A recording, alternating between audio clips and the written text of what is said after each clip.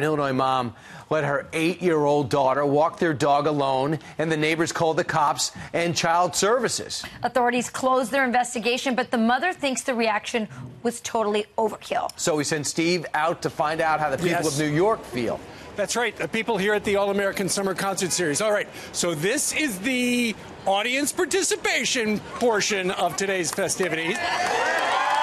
Now, okay, so this mom sends the 8-year-old out in the front yard to walk the dog because the kid said, okay, Mom, if we get a dog, I'll take care of the dog.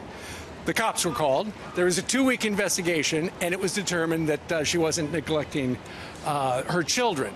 She wasn't putting them in peril. Who thinks the neighbor was right to call the cops?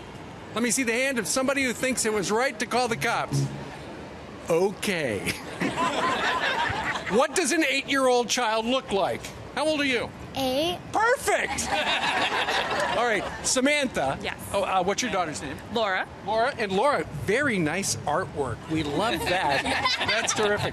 Would you trust your daughter Laura to go out in the front yard and walk the dog? Absolutely. Not without me, I'm older. Oh, not without her. You got to go too, right? So you would have no problem. Yeah. Because the mom said, I can see her through the front window. You got no problem with that? No problem. Have to teach them personal responsibility. Okay. Is this the right answer? Yeah. Very good. I love that. Thank you very much.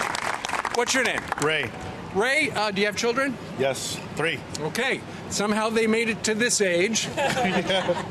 Would you trust them at age 8 to just go out in the yard by themselves and walk the dog? I wouldn't see why not.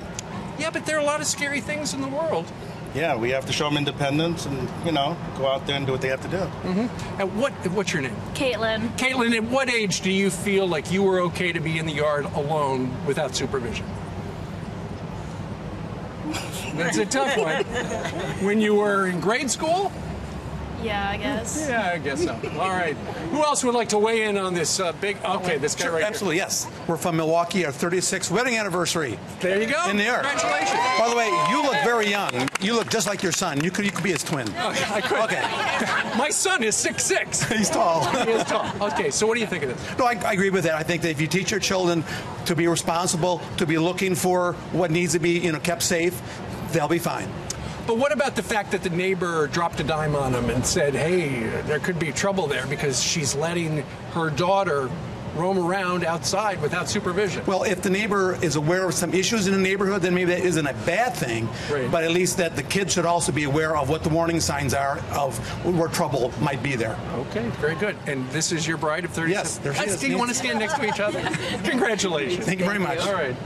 Okay, so Brian and Rachel, it looks like this crowd is 100% on the page of an 8-year-old kid can be in the front yard if the mom can see him through the front yard, through the front window. And Steve, let's be honest. Normally you go out and you have to find people and they're in a rush. Yes. How great is it to do it on a Friday concert series day where they all come to you?